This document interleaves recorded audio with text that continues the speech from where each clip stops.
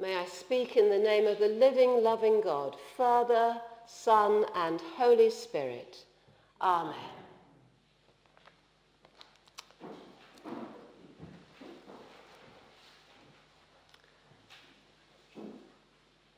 Nearly 10 years ago, I sat with my husband with a group of Christian pilgrims in Hebron and shared a meal of upside-down rice and chicken. Hebron, named after Abraham, the father of faith. Hebron, which means God's friend in Arabic. As we ate, we listened to a young Israeli, an ex-paratrooper who had served 3 years in the Israeli army. He had started a group called Breaking the Silence. He wanted to break the silence about what was really going on in Hebron. The way a formerly vibrant market town was now a ghost town, a place of fear, where young children faced insults and worse from ideological Israeli settlers as they walked to school, where snipers deliberately shot holes in the water tanks of the indigenous Palestinian population, the water tanks being their only mean of getting water. Where he, as a soldier, was told that his job was to instill fear into the beleaguered community that lived there. Well, we'd seen for ourselves the ghost town and the poverty and the painful reality of a town ruled by fear and division. But it was very inspiring to hear this young man breaking the silence, his attempt to sow seeds of understanding in such a divisive place. But nearly 10 years on, I asked myself, has anything changed, I wonder, there? How are we doing on breaking down the dividing walls, the hostility between people? How are we doing on creating one new humanity in place of division, on proclaiming peace to those who are far off and peace to those who are near? As the writer of the letter to the Ephesians advocates, and whose words, I have to admit, stirred me up this week. My first thought was, well, not very well. I don't think we're doing very well. Not well at all. Of course, the Israeli-Palestinian situation is just one extreme example of the divisions between peoples. But we don't have to look far in our own country to find nasty sources of division.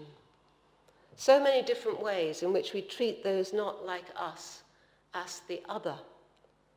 Think of the rhetoric around asylum seekers invading, taking over.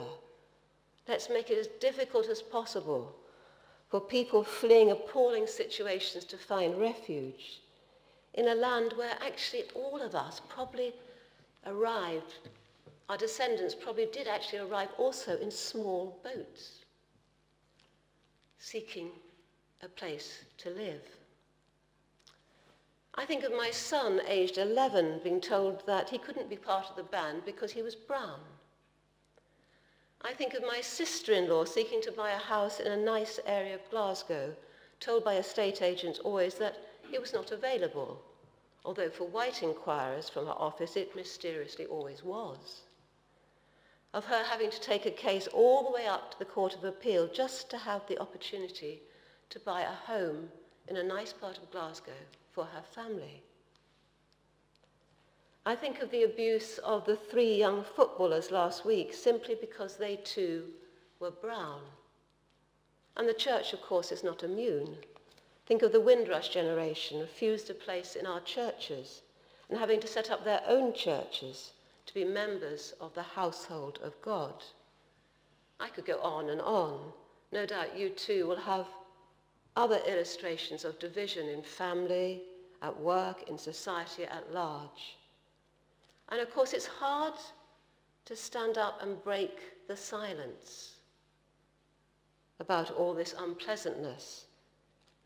It can take courage to say what needs to be said, not just to brush it aside. And it's clear, of course, from the very contents of the letter to the Ephesians that this problem was there right at the start of the young church attempting to follow Christ. The particular division the writer is naming is that between Jews and Gentiles. But I think it's possible to apply all he says to any sources of division between peoples. The writer reminds them that they used to walk without faith, without hope, without God. But now he says, in Christ, you who were once far off have been brought near by the blood of Christ. For me, that means that the death of Christ on the cross is not just for a select group, but for everyone. That Christ's act of dying on the cross is the ultimate act of unconditional love. Unconditional love, which means that everyone, Jew and Gentile, male and female, brown and white, Palestinian and Israeli, Protestant and Catholic, heterosexual and homosexual, all dividing walls are broken down as Christ suffered, died, and rose again, and appeared to his disciples not with words of enmity, but with peace be with you. And of course, this is all at one with Jesus' life before his death.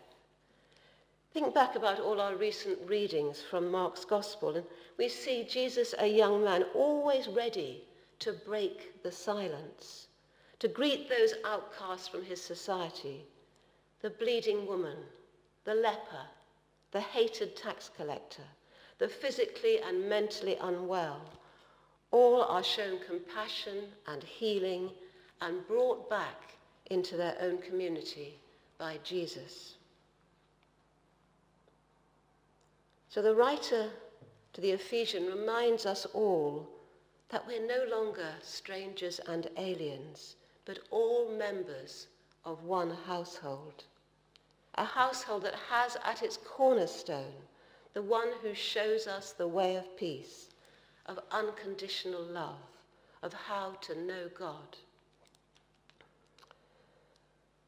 And I was thinking, where can I find a ray of hope? A light, a vibrant, living image of this household of God today. And the image that came into my mind, surprisingly, was the English football team.